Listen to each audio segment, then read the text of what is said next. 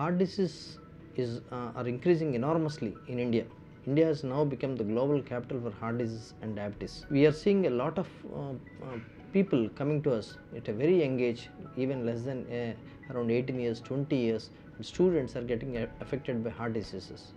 Apart from the traditional risk factors like smoking or diabetes or what other risk factors in Western world, India is facing a lot additional risk factors like lot of stress, lot of junk foods, westernized culture, and drugs. These are all adding to the this one.